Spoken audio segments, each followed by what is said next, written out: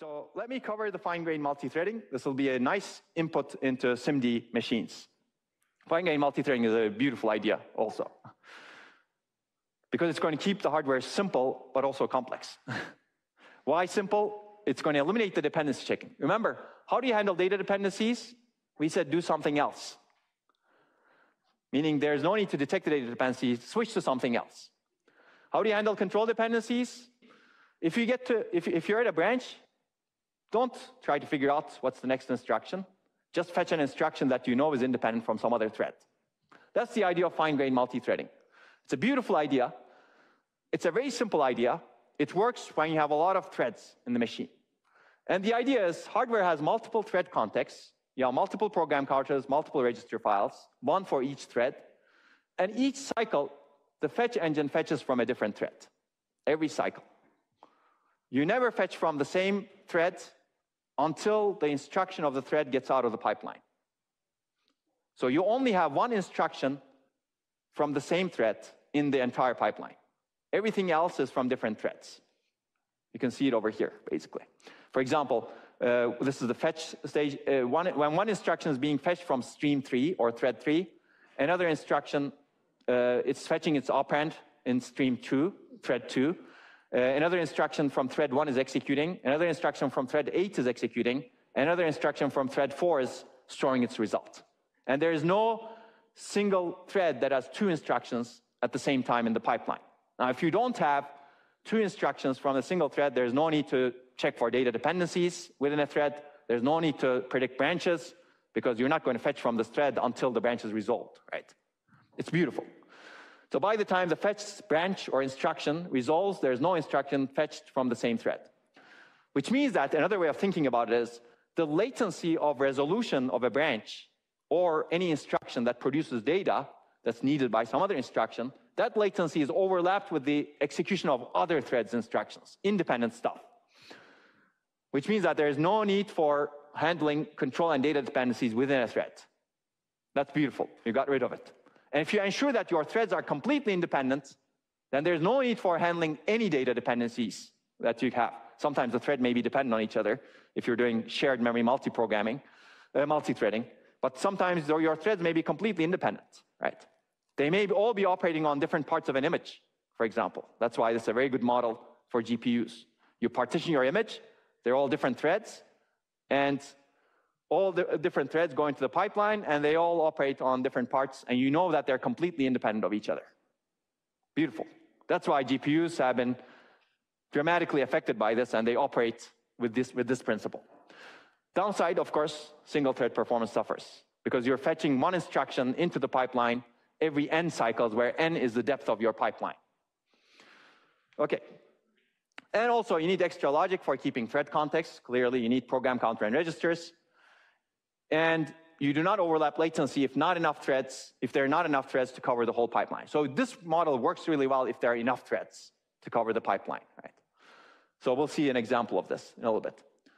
Oh, okay, so a little bit, this is the idea, again, posed in a different way. Switch to another thread every cycle such that no two instructions from a thread are in the pipeline concurrently, right? We've already said this. It improves pipeline utilization by taking advantage of multiple threads. And this was actually a really old idea also.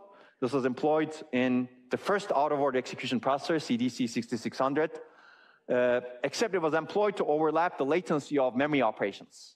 So you could do a memory access, and the memory access takes 10 cycles, and they had a 10-cycle pipeline for that.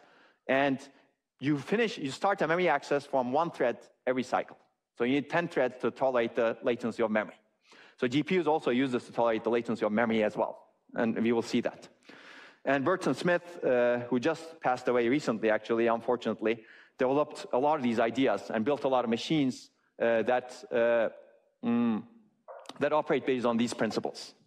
Let's take a look at these very quickly. I already said this. The CDC 6600, it has fine-grained multi-threaded pipelines. A processor executes a different I/O thread every cycle, such that you start a different memory access. They call these the I/O threads. An operation from the same thread is executed every 10 cycles, right? And now you keep the pipeline full with different threads. There is no need for dependency checking. Is this memory operation dependent on the previous one? I don't care. Different threads feed the pipeline, and they're all independent. Same here. there are 120 threads per processor. In this case, 120 thread contexts you can house in a single processor. GPUs are going to be very similar to this. And you have queues for available threads and unavailable threads. Some threads get out of the pipeline because they're waiting for data. Now you can fetch from other threads. Each thread can have only one instruction in the processor pipeline. Each thread is independent. To each thread, the processor just looks like a non-pipeline machine. Right? You're fetching an instruction every n cycles, basically. So there's a huge trade-off between system throughput versus single-thread performance. So if you have only a single thread to execute, this is not going to buy you any performance. Yes? Can you ensure isolation here? I mean, how can you ensure that one thread cannot access registers from another? So there are separate register files. I'll show you an example. So if you're fetching from thread 0, you go to the register file for thread 0. And that's the hardware cost. That's a good question. OK, so this is what the machine looks like. The cycle time was 100 nanoseconds. There were 8 stages, so 800 nanoseconds to complete an instruction, assuming no memory access. And as you can see, there are these queues. Let's start with this queue. So you fetch an instruction, you put the instruction to the queue, and there may be other threads that are waiting to be fetched. But the key is you fetch from a different thread every cycle. OK, not this one. Sorry, you fetch the instruction, you fetch the operands. This is not that queue. There's another queue over here that's not shown. You fetch the operands, you perform the function, you store the result, and you go back to the queue to be fetched again. So threads are waiting over here to be fetched. When you remove a thread from the queue, it moves over here and cannot be fetched until it finishes the instruction over here. So threads are just moving. So for example, if a thread requires data from memory, it goes into this queue, waits for the memory, and then it gets out. And nothing is fetched from that thread because it was fetched from this queue, and it cannot be fetched again until that thread's instruction comes back and writes its result. It's beautiful, right? And you need 120 threads to tolerate the memory latencies that you have, because the memory latency can be long over here. But there's no need for control and data dependency checking, and it was developed by this person, Burton Smith. He was a very good mentor of mine, actually, when I joined Microsoft Research. I had amazing conversations with him. He knew a lot about computer architecture and operating systems, but he passed away very recently. But he actually contributed a lot to the development of these ideas.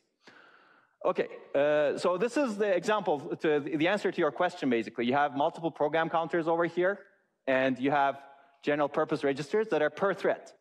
You fetch, and there's a thread selection logic, which we're not going to go into. Actually, existing processors are also very similar to this, except they don't employ fine-grained multithreading. And if you look at a superscale out-of-order processor, they employ multithreading. But what they don't do is fine-grained. Fine-grained means every cycle you fetch from a different thread. If you do that on a general-purpose machine, your single-thread performance suffers. So existing processors look like this also, but not perfectly like this. But for fine-grained multithreading, you need separate register files, as you can see. And if you think about now 120 threads, you need 120 register files over here, which means that you have a mux. Right? Of course, we can be more intelligent in the design of this. OK, so Sun Niagara had similar principles. This was one of the first multi-core machines. The idea was actually very simple. Keep the pipeline simple. No data dependency check logic. If you look over here, it could fetch from 4 different threads. There's a thread select mux, 4 different buffers for instructions. And their thread select logic selects a thread depending on different things over here. And there's another thread select mux from the instruction buffers over here. And register file times 4, as you can see, to distinguish between different threads. And store buffers times 4 also. So actually, you need to multiply these per thread data structures by 4 in the machine. So what are the advantages and disadvantages of this? The big advantage is there's no need for dependency checking for anything within a single thread, right? Only one instruction in the pipeline from a single thread. No need for branch prediction logic. As a result, we got rid of all of that complexity, right? And GPUs are beautiful because they don't have any of that branch prediction and dependency checking complexity. They have other complexities in the memory system. So otherwise, bubble cycles are used for executing useful instructions from different threads. This is looked another way. Otherwise, you would have a bubble. Well, why don't we execute instructions from different threads? You improve system throughput, you improve latency tolerance, and you improve utilization. It's beautiful.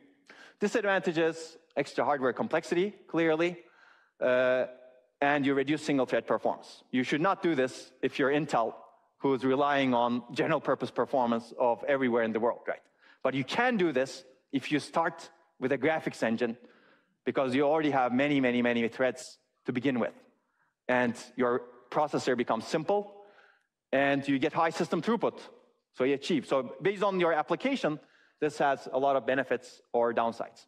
So of course, you have resource contention between caches and memory from different threads. You need to handle that somehow. I just experienced that resource contention at Tannenbar.